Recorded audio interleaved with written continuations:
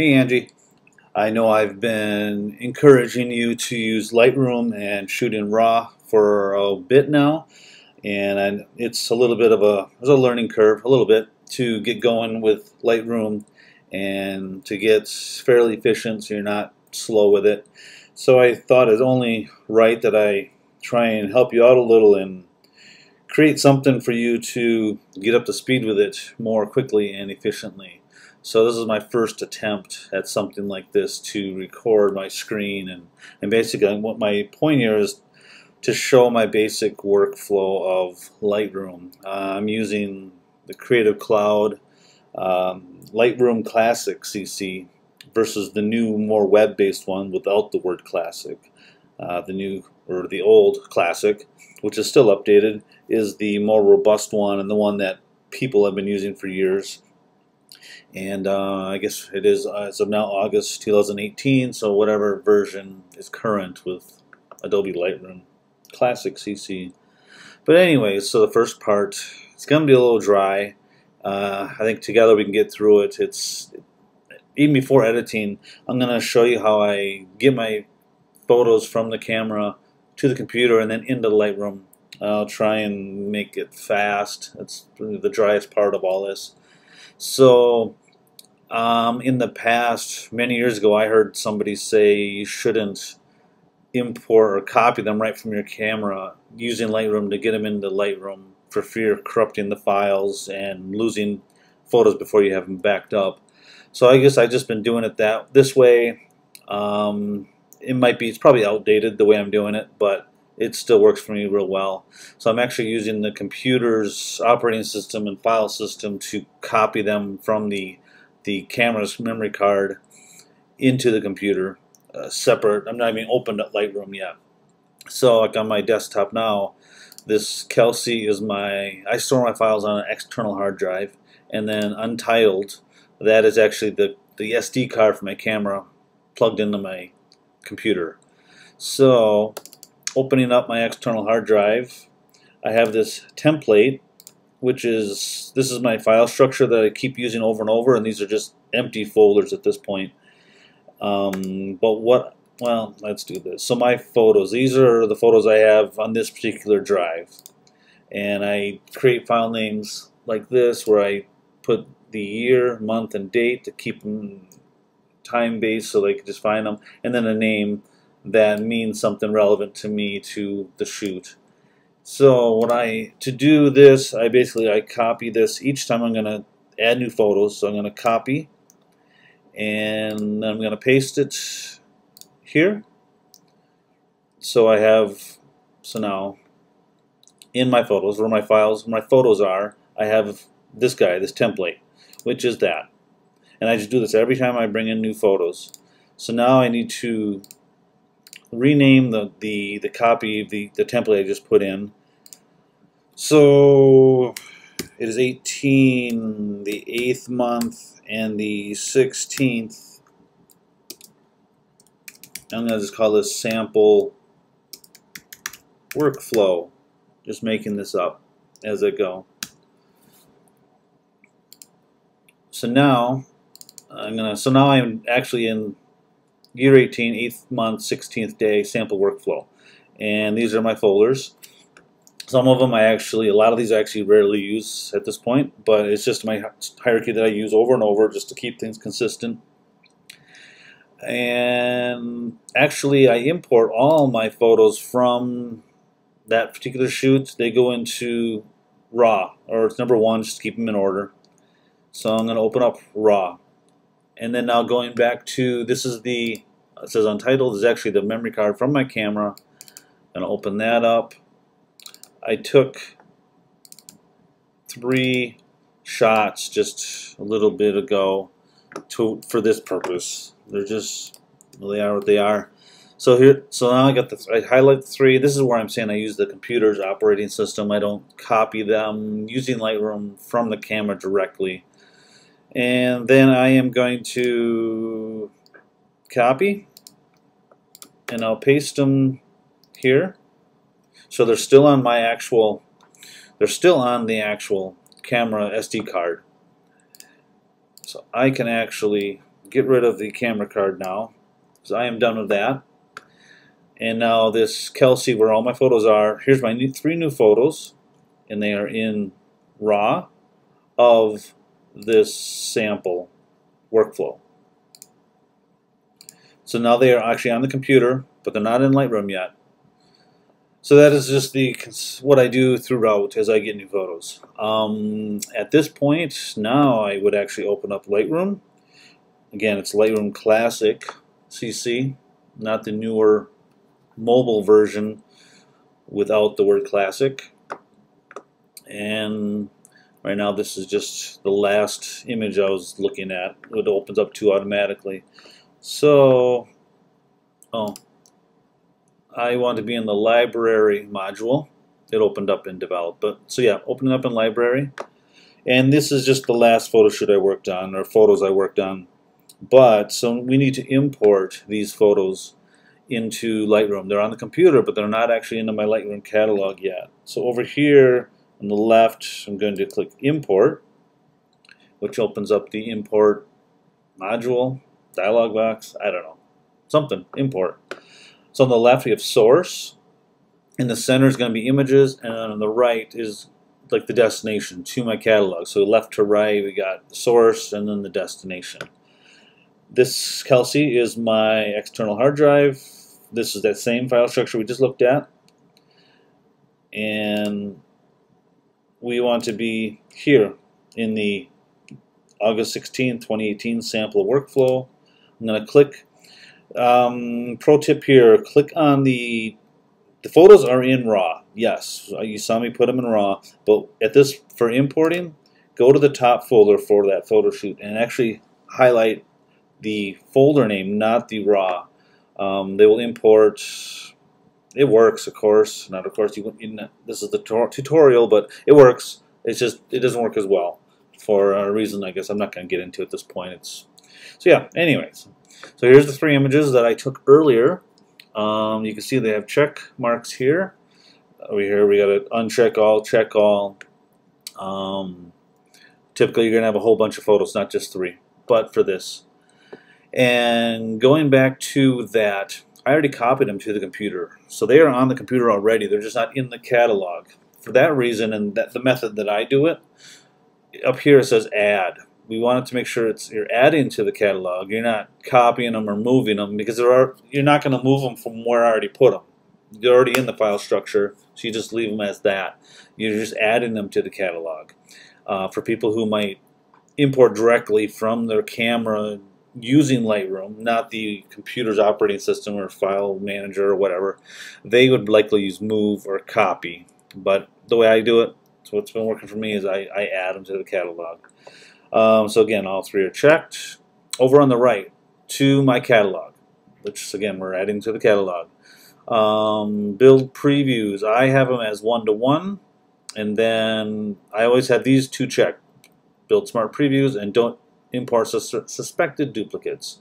I guess that's fairly self-explanatory. The duplicates, it'll actually, if you're trying to import an image that's already in the catalog, it'll show it, but it's going to be all grayed out until you uncheck that.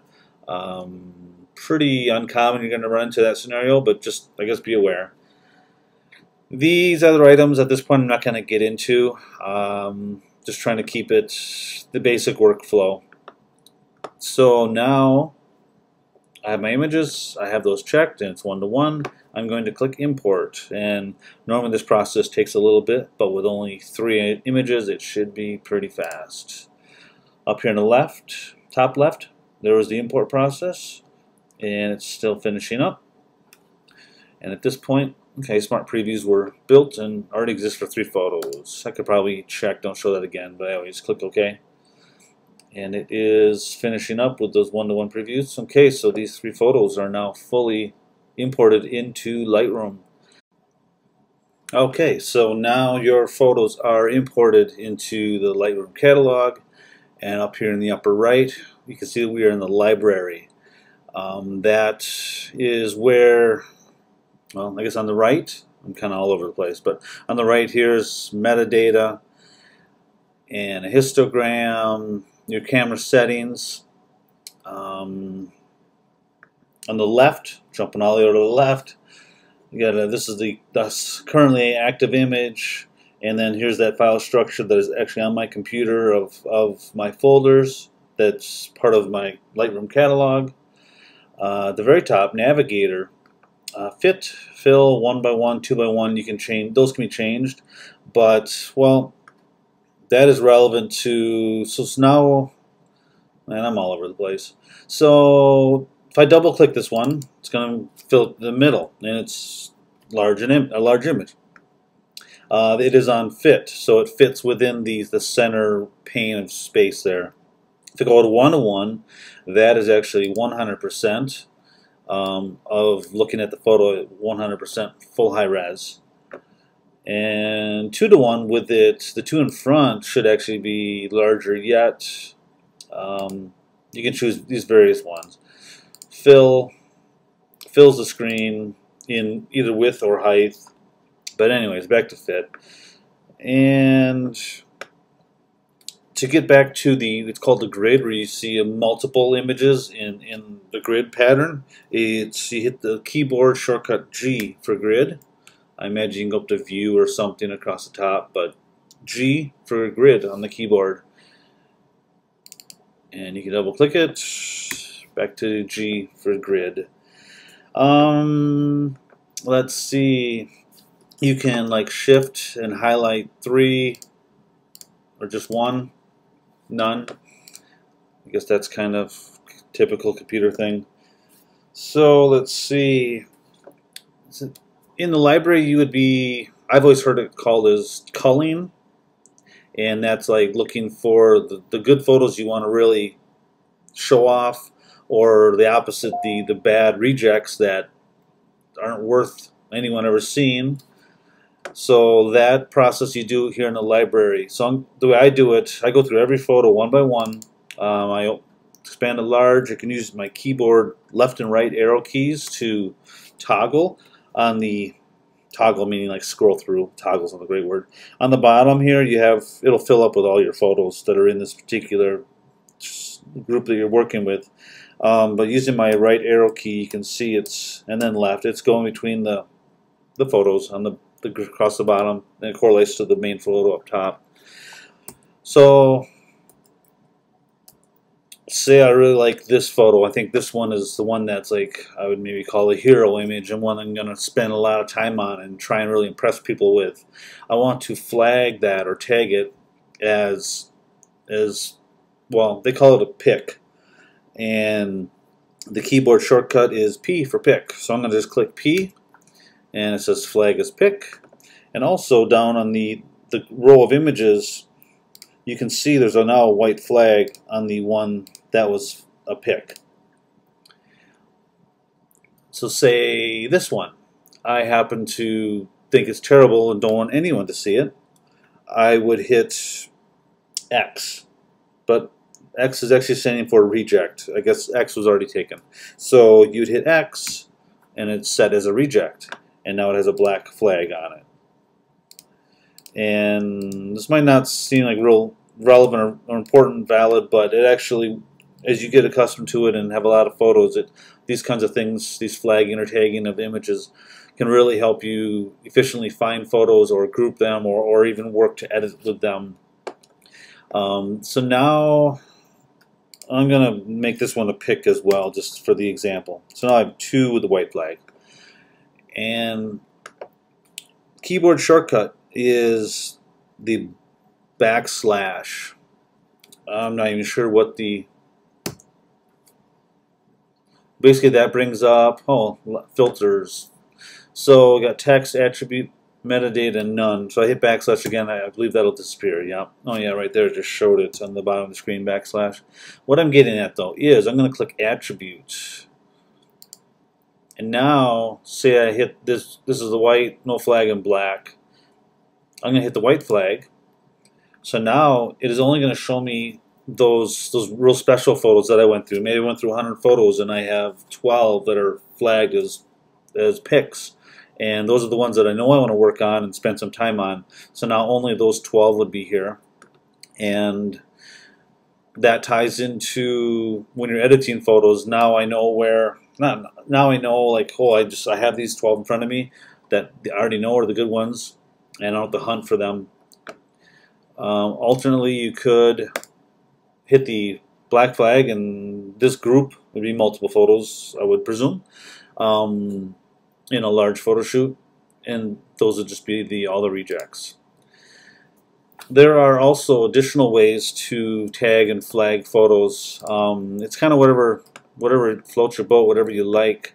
I have found that I'll have all my white flag, my picks. I'll have like 10 photos here hypothetically, but I know like this one. Let's go with this one.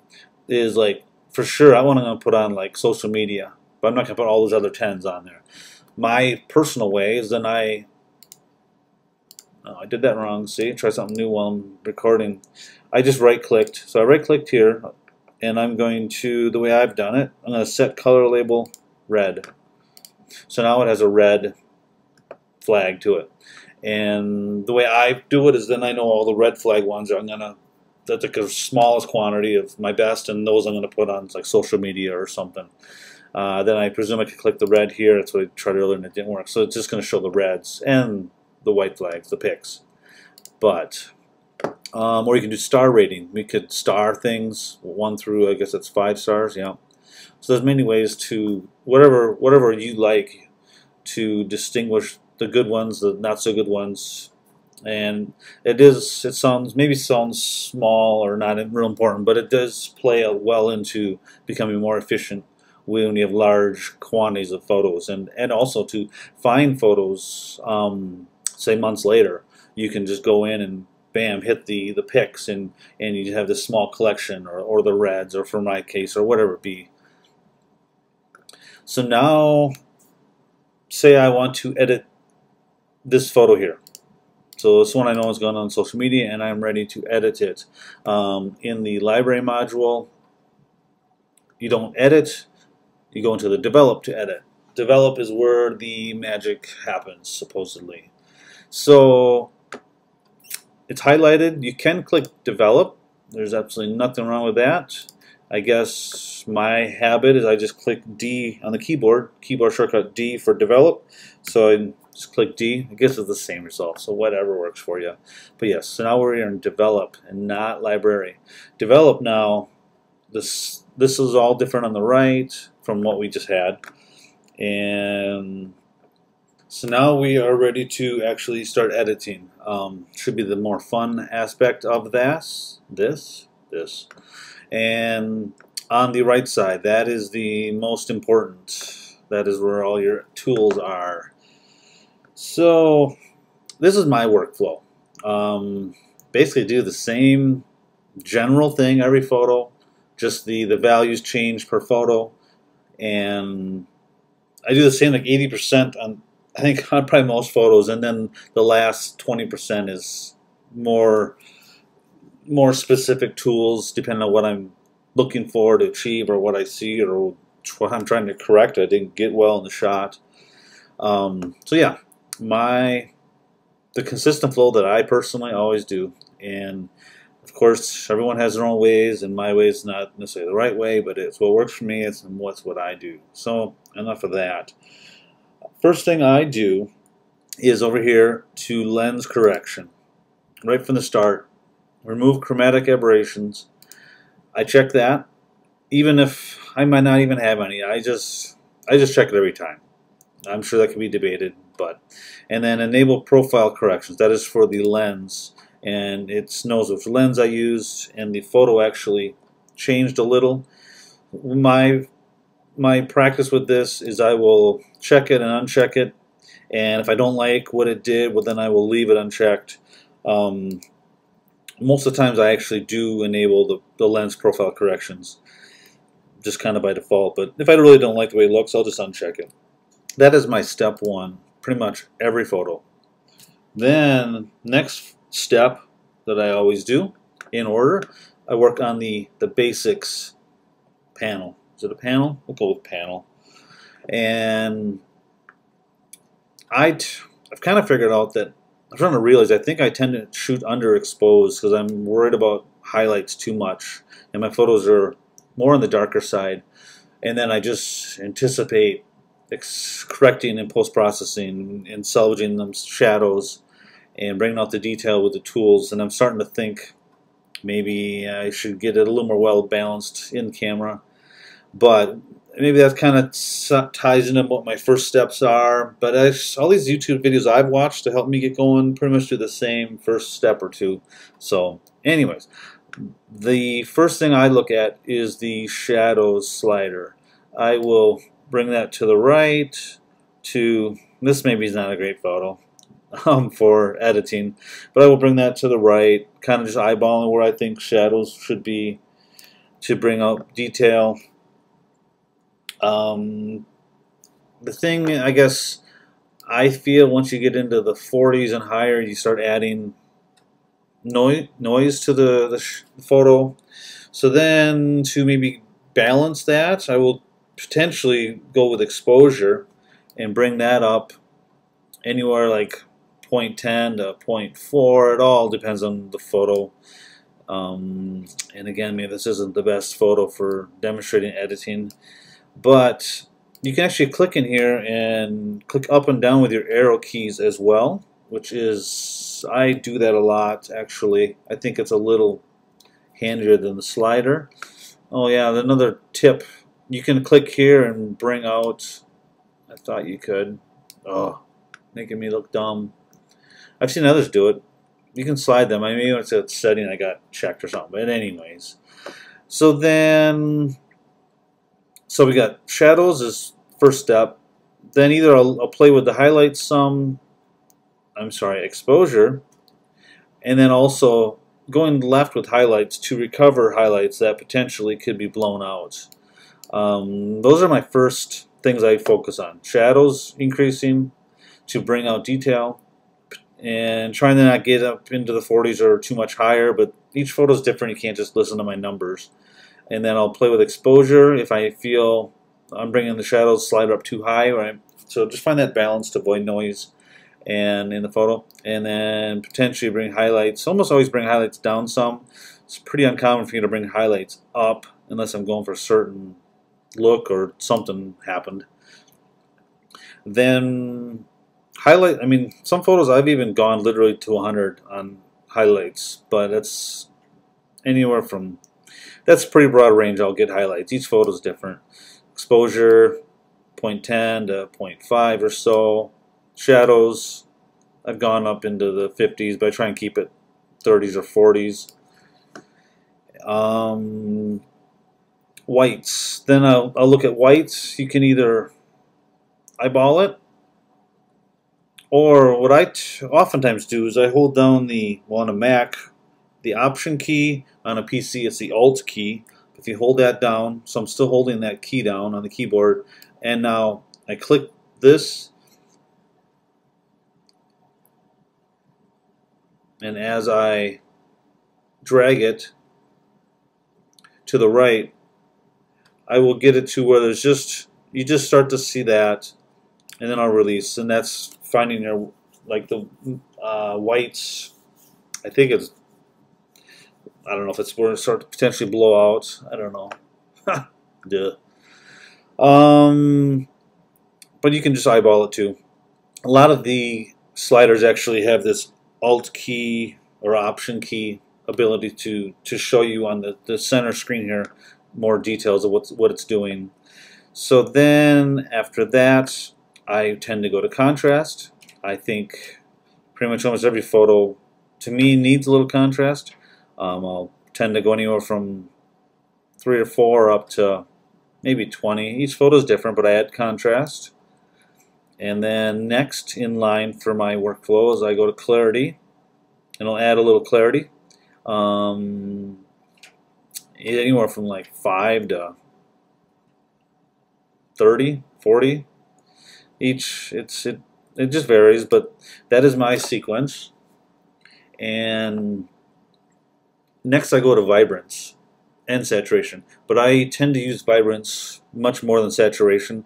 Vibrance seems to have a little more intelligence to it. I think it's working the shadows instead of where saturation is just 100%, it affects everything equally like a blanket. So I like vivid and bold images, so I tend to increase my vibrance. Who knows, 5 to 20 or 30 each. It varies, of course, as I keep saying. And then after I find where I like that, then I go to saturation, and I will oftentimes move it up a little, but not as much as vibrance. Sometimes I'll just do no saturation and some vibrance. Finally here, blacks. I guess personally, I usually play with it, but I don't end up using it very much. Already contrast and clarity are bringing in, I think, are changing the blacks. So I find myself using blacks not that often. Potentially it's something in time I will learn or use to incorporate more. Then some photos I will mess with the tint and temp. Say I want it to be a little cooler or a little warmer, just a matter of sliding it just a little bit. You can double click these and they go back to where they were originally. You can also double click the word. Here's another example where I'll click here and I'll use the keyboard up and down instead of the sliding with the mouse. While I look at the center screen, I just have my fingers on the keyboard. I think I like that method a little better. Tint, maybe like a night sky. I would go to the right with tint to add some magenta, or skin tones. Maybe I might go a little bit, just a hint of away from magenta towards green if I think the skin tones don't look well. Those I am adjusting at that point or playing with. Don't always adjust them for every photo, no. So at this point, that completes the basic panel. Then I will typically now go to detail. And this is the sharpening. I've actually heard, and I believe it's best to wait for sharpening until more near the end instead of right at the beginning. And actually some of the other tools that you use will do a little sharpening on their own. These, I probably don't know as much about these as I should. I think 40 is the default, and I sometimes move it back and forth and see, but I tend to just leave it at 40. In radius and detail, I tend to just leave them at their defaults. One other for sharpening and noise reduction pro tip here, you really always should be looking at it 1:1 or 100% to see what you're doing, because you can easily sharpen too much, do too much noise reduction, and really ruin a photo unknowingly if you're not careful. So always do it 100% or 1:1. But I'm sorry, back to the sharpening. The slider that I always, every photo when I sharpen, I do use, that is the masking. And here, it's another one of those, hold down the option on the keyboard or Alt on a PC and slide the, so now I just clicked and I'm holding it. It turns white. White means that will be sharpened. If I go all the way to the right, black means it won't be sharpened. So you can see the white outline of the UST. That is basically what's going to be sharpened, and just some of the edges. So here I slide this around until I feel have what should be sharpened getting sharpened and what shouldn't in black, so the black is not being sharpened. For example, water or skies should not be sharpened. So I would slide this in a landscape photo so the water and the sky is black, and whether it be trees or whatever the foreground, those would be in the whitish, so they are being sharpened, or maybe the person or something. Like skin tones as well. Skins, you want to limit on how much you're sharpening, because seeing people's pores is not overly flattering. Luminosity, which is noise reduction, I don't play with it much, so I can't speak on it very well. I know if you start doing too much, you lose detail. That's one of my concerns. So yeah, I don't actually use that much, so I can't speak on it a whole lot. Sorry.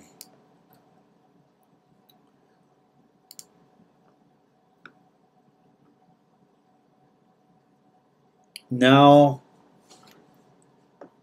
I am near done with the basics of this photo, or the photo that you're working on. Effects panel.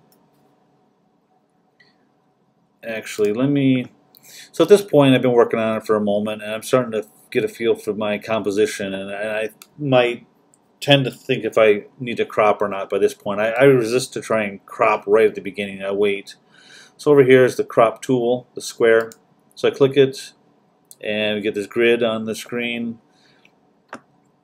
This padlock means it keeps the original camera's aspect ratio. I can't go, well, if I unclick it, now I can do this kind of stuff, just freeform it. I tend to leave it as the camera was shot, unless things like Instagram, which they have a different ratio. But so you just drag it to what you're looking for. And I can do this, and then I would just hit enter. So now it is cropped. And then the next thing that I would do in my typical workflow is effects, which is what I was starting to go to.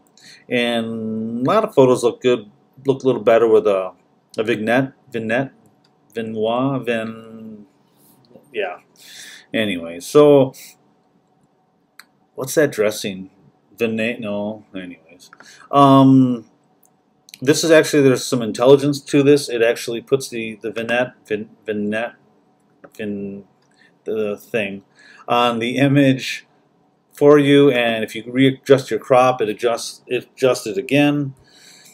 But to apply, you actually slide to the left. You're going negative. You can see it's getting darker here. If you go to the right, it turns white. I don't know when you would actually use that. So, and you can adjust, as they call it, midpoint, roundness, feathering. It's on the shape of the vignette. It doesn't sound right. And you can play with those. To be honest, I actually tend to not. I just do a subtle one to kind of draw the viewer's eye towards the subject.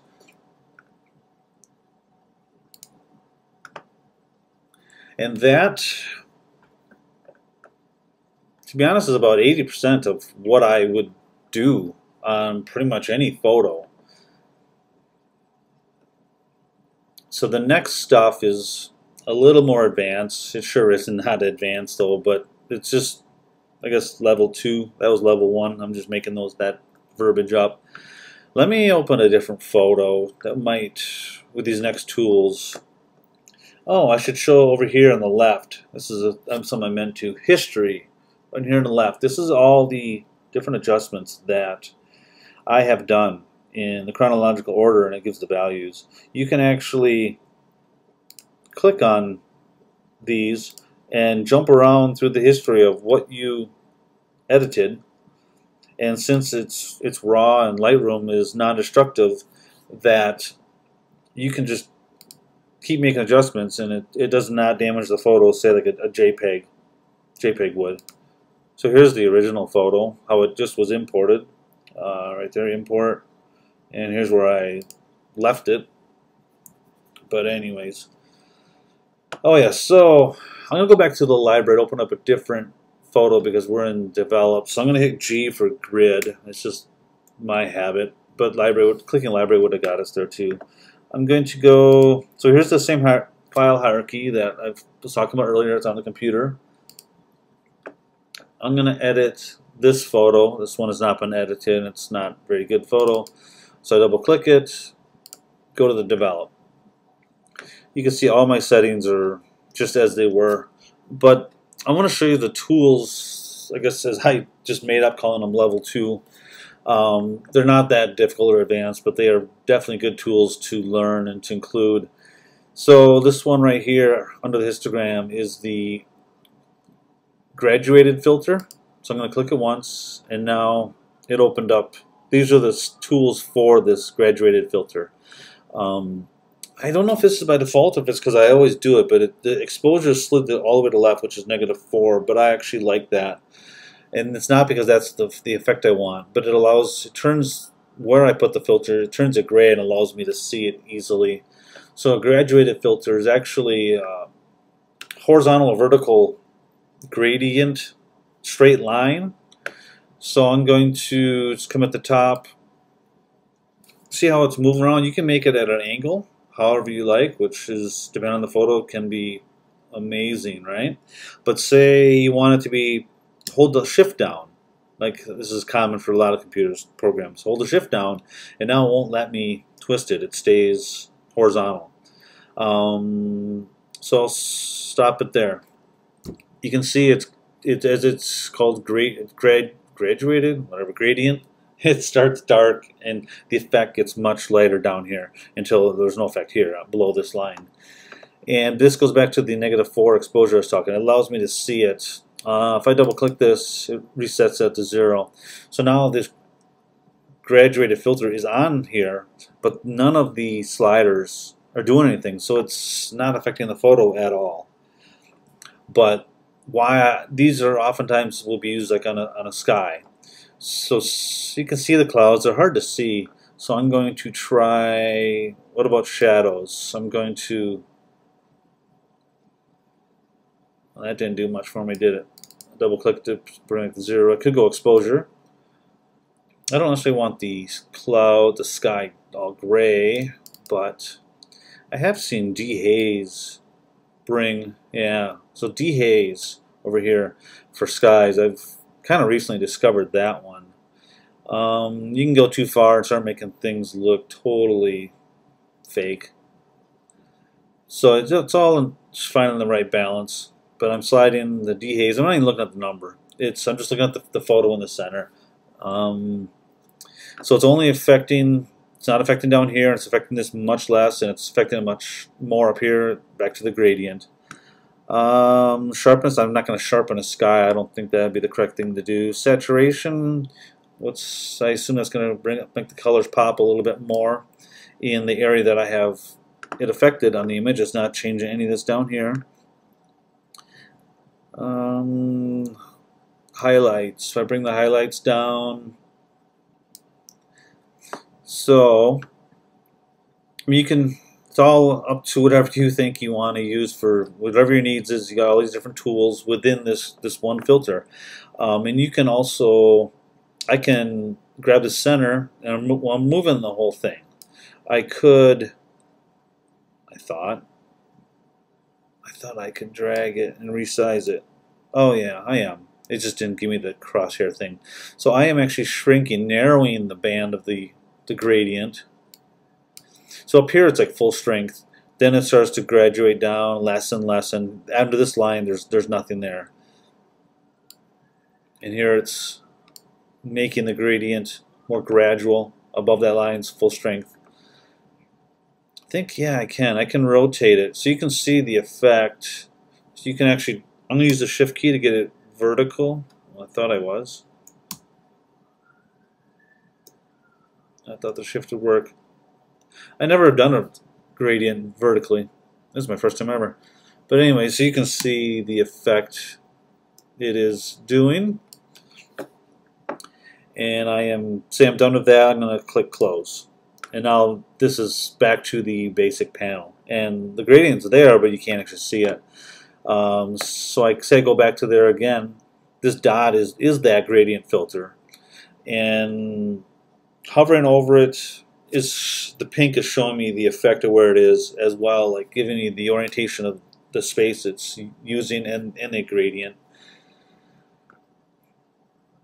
So I could click it once, and now I'm back into it. I can re-edit it again and make changes to it. And then click close. Or I can click it again and actually click new and now I start a new one, a second one. So you can stack multiple ones.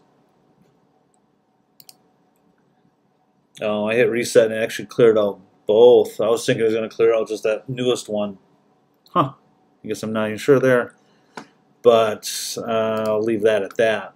The other tool, very similar but different, is the radial, the circle. So again, we got the same tools. I think they're identical. But the difference here is you are working with a circle.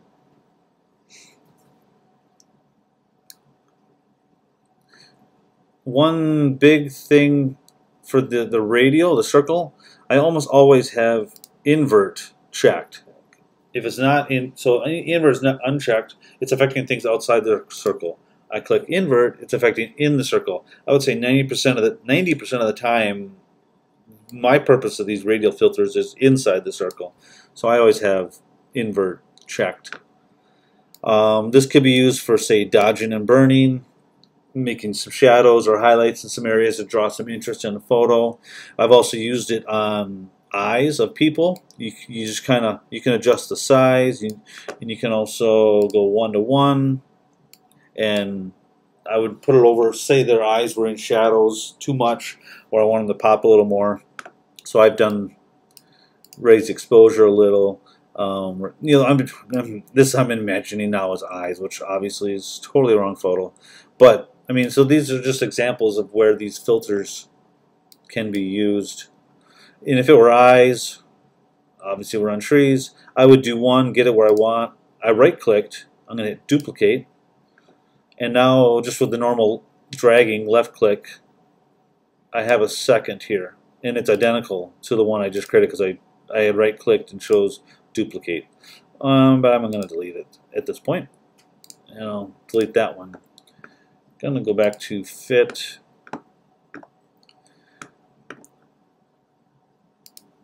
Another tool is this adjustment brush. Again, all these are over here for your disposal to be creative and make corrections or enhance things that you like. But this one is more of a, actually you paint where you want, and the more you hold it, the deep or the heavier it's affecting. I'm just doing this to try and show it a little bit more. So this is total freeform, and this has its uses if you're maybe, well, I've used it for landscapes, or I'm sure you can use it for pretty much anything. So radial is just a circle, or not a round circle. Gradient, you can also come up from the bottom, and then the brush, adjustment brush, is you're actually painting. But they all have these, I believe they're identical adjusters, sliders on the right here to do what you want with them.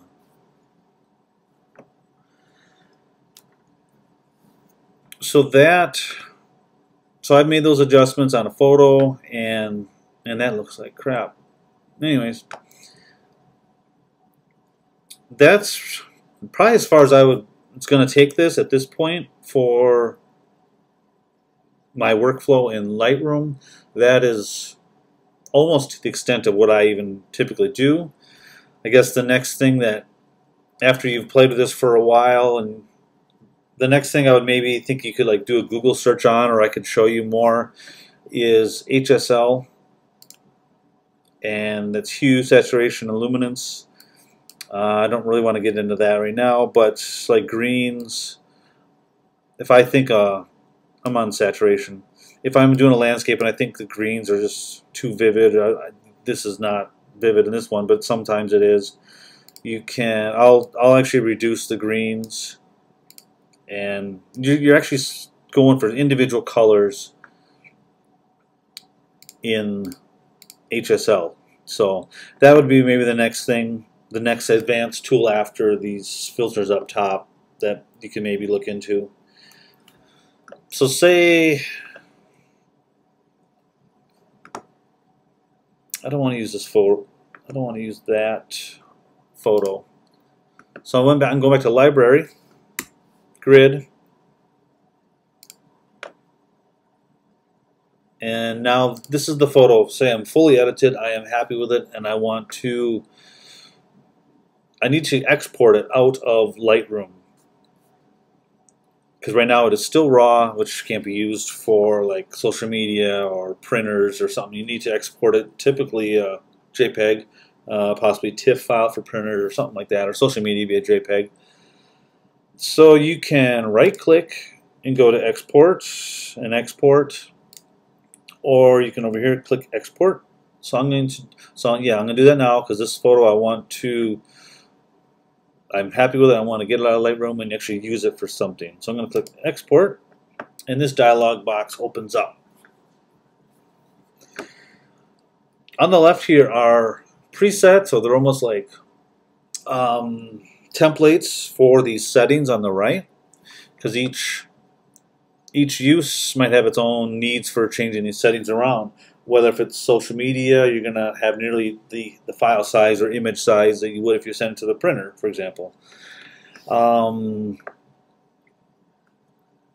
Originally, when I first got in here, I think I just started adjusting these kind of my own, just randomly what I was guessing. But after a short bit, I made user presets. I made my own presets. Like Facebook, for example, I went online, I did some quick looking on what are the best settings to make Facebook photos look the best, because Facebook is going to compress your photo, and so you just want it to try and look its best on Facebook. And so I'll use that as an example. We'll export to hard drive. I've never exported to email or CD drive. I guess my Mac doesn't even have a CD drive or DVD drive. But anyways, so export location. You can actually, at one point I actually did make a specific location for it, but I tend to now have it specify, and I just choose like my desktop or somewhere where I know I can grab it. I don't check any of these. File name, I don't think I've ever changed the file name in an export. Video, I've never imported video into Lightroom at this point. So file settings. Again, this is for Facebook. Image format is JPEG. Color space is sRGB for computers. Quality, I have it all the way up to 100. I do not limit the file size, but a person could limit file size. You can put in, how many K, 1000 K is a meg, so it's 100 K, but I do not. This is full quality JPEG. But image size, I am resizing the image for Facebook. So I am resized to fit, so I check that, and it's based on the long edge, and that's because some pictures are horizontal, portrait, landscape, or some are portrait, vertical. So whatever the long edge is, I make it to be 2048 pixels, whether it be vertical or horizontal. And then resolution's 240. I think I got that online, why it's 240 versus say 300 or even 72 pixels per inch. So I've just been leaving it at that. Output sharpening. I have, for the few years now, I've been using sharpen for screen. It's checked, and I put amount at standard. But very recently, I'm starting to rethink this, and I'm thinking about to not sharpen on export at all, because I do the sharpening the way I want it in my editing. So now I'm second guessing sharpening again on export. But maybe for JPEG it's good. I don't know, but I feel like I'm already sharpened it the way I want in the editing processing, post-process, whatever, Jesus. So yeah, something I'm going to look into. Metadata, I leave all metadata, just so it's associated with the file. Watermarking, I've never actually used that. When I used to watermark my images, which I no longer do, I would actually, when I finished editing a photo in Lightroom and export it, then I would bring it into Photoshop and add my watermark as a layer. But that would be the final step. But I actually don't watermark my images any longer, so I'm never doing anything with that here. Post-processing, I have it show in Finder, which is just going to open up a dialog box showing the image in the Finder for Mac. PC would be, I don't even know offhand what anymore.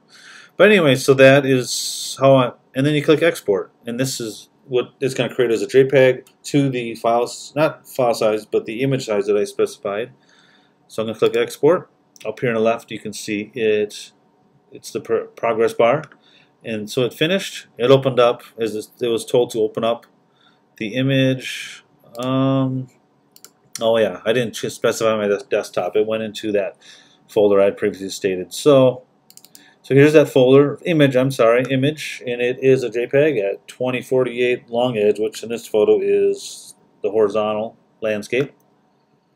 And now I would just import that directly into Facebook because, well, it's 740K, so Facebook's going to shrink it even more, but I do seem to get good results with that without it pixelating and turning the photo too poor looking.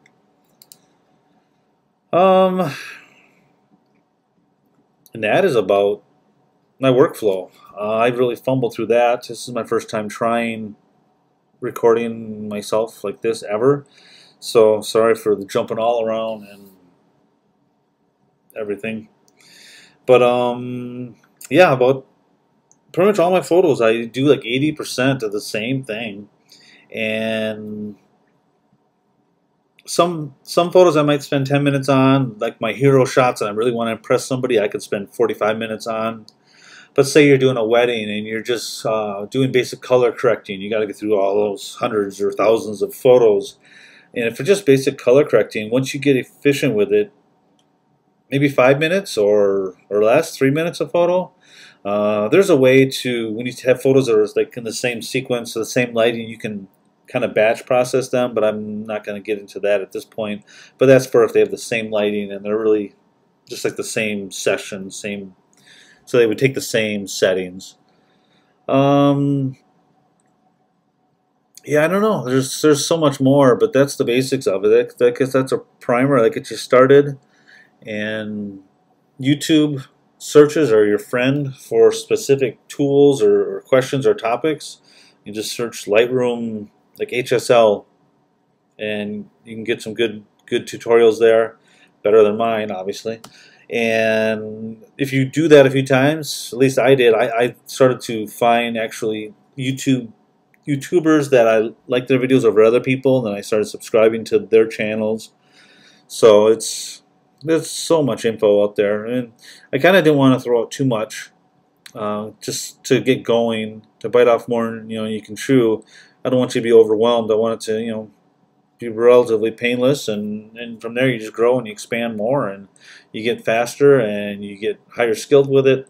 I do really think if you stick to it for just a little while, it's come with me. If you have to force yourself, it'll become quicker, and I do really believe you'll like the results. I guess that's all. I guess I'm gonna leave it there. I could keep babbling, but I do that enough. So if you've made it this far, well, thanks for watching. And I know my quality wasn't so special, but it's first try. So alrighty, well, thanks. I'll talk to you later.